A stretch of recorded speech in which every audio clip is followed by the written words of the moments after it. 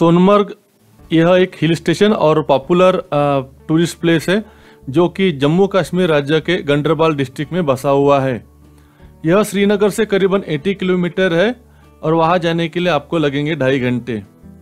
श्रीनगर से सोनमार्ग जाने के लिए आपको बस, शेयर्ड सुमो या फिर प्राइवेट टैक्सी भी मिलेगी। हिमालय की वादियों में बसे हुए इस जगह में हर साल हजारों संख्या में पर्यटक घूमने के लिए आते हैं। हेलो हेलो हाय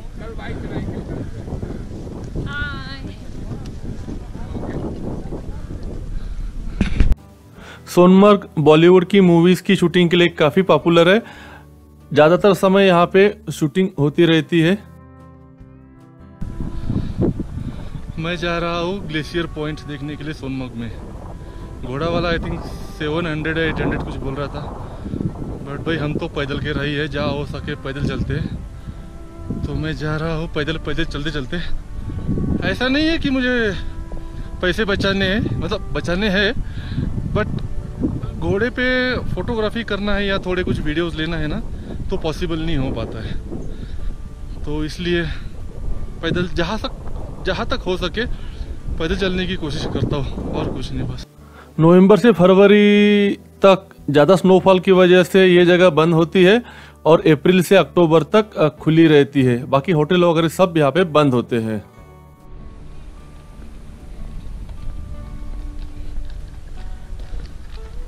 कितना दूर है और? बस थोड़ा सर, आधा घंटा वाले।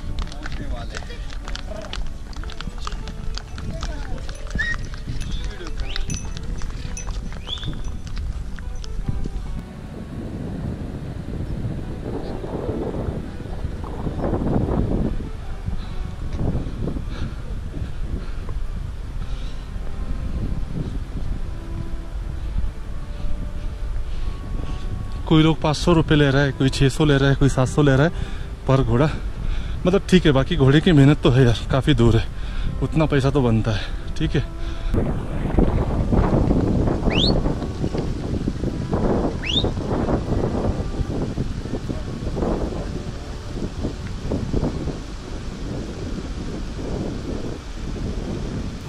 सोनमर्ग में काफ़ी सारी चीज़ें देखने लायक है, बट थाजीवास ग्लेशियर जो है वो सबसे ज़्यादा पॉपुलर है। उसके बाद गंगाबाल लेक, जोजिला पास, विशानगर लेक, कृष्णानगर लेक और एक बैटर वैली भी है।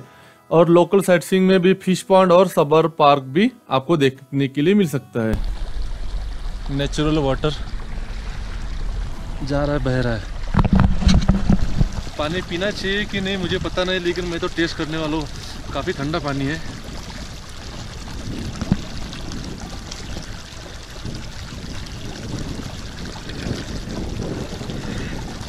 बहुत मीठा पानी।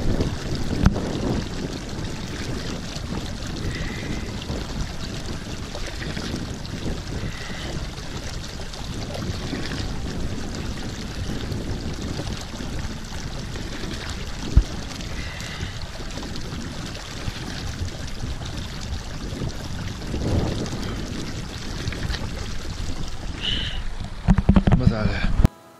इस जगह पे आने के लिए पानी की जो लास्ट प्राइस उसने मुझे ऑफर की थी वो थी 300 रुपीज। तो आप देख लीजिए, उसके हिसाब से आप निगोशिएट कर लीजिए।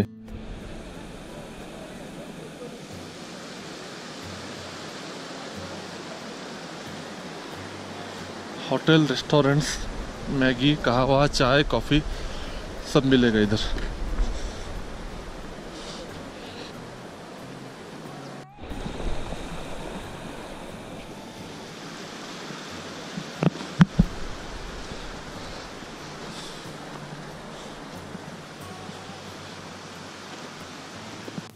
स्लेज कार्ट का एक टाइम का वो लोग 300 से 400 रुपये मांगते हैं, बट मैंने 100 रुपीज़ पे किया था 2 मिनट के लिए। आई थिंक ये फेयर प्राइस है।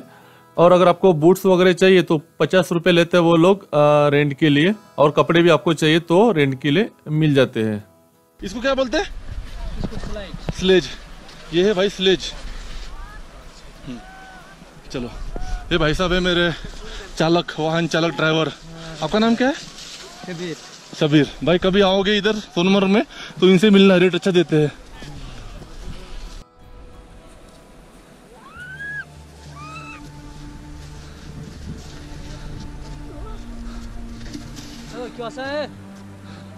मशु कुछ नई कथा क्या ये कत को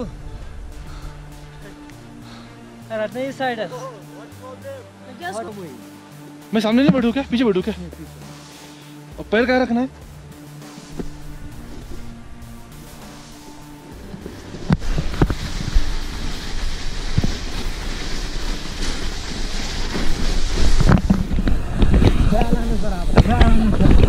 धीरे धीरे धीरे धीरे।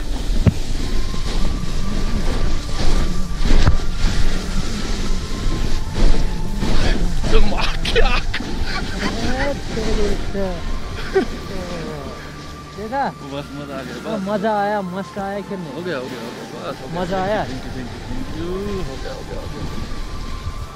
आप लोगों ने किया, मजा आ गया ना? यही का लोकल है। अच्छा लोकल है क्या? छुट्टियों की वजह से मई महीना ज़्यादा क्राउडेड होता है और थोड़ा एक्सपेंसिव भी। अगर आप जून में आते हो तो आपके होटल के रेट्स और बाकी सारी चीज़ों के रेट जो है तो थोड़े से आपको कम मिलेंगे, और टूरिस्ट भी बहुत ज़्यादा होते नहीं है जून महीने में। ये है रेगुलर रोड, हॉर्स वाला रोड, और ये है मेरा वाला शॉर्टकट रोड। लगता तो है कि पहुंच जाएगा, ये रोड के साथ साथ मैं चल रहा हूँ। ठीक है। हाँ हाँ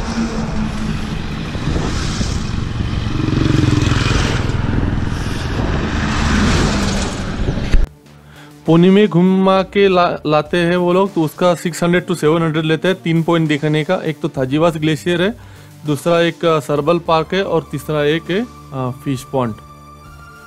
सोनमर्ग में एक मार्केट भी है जहाँ पे आपको फूड, स्नैक्स और कुछ ज़रूरी डेली नीड्स की चीज़ें मिलेंगे, और गर्म कपड़े, बारिश के कपड़े भी आपको वहाँ पे मिल जाएंगे। हालांकि रेस्टोरेंट थोड़े लिमिटेड है, बट ठीक है, अब मैनेज हो सकता है अगर आपको होटल का खाना पसंद नहीं आया तो। अगर आप सोनमर्ग जाने का प्लान बना रहे हो तो रेनकोट, गमबूट, वार्म क्लोथेस और एक हैंडी वाटर बॉटल बहुत नेसेसरी है, और ये ट्रैकिंग के लिए बहुत ही अच्छी जगह है। वीडियो देखने के लिए धन्यवाद।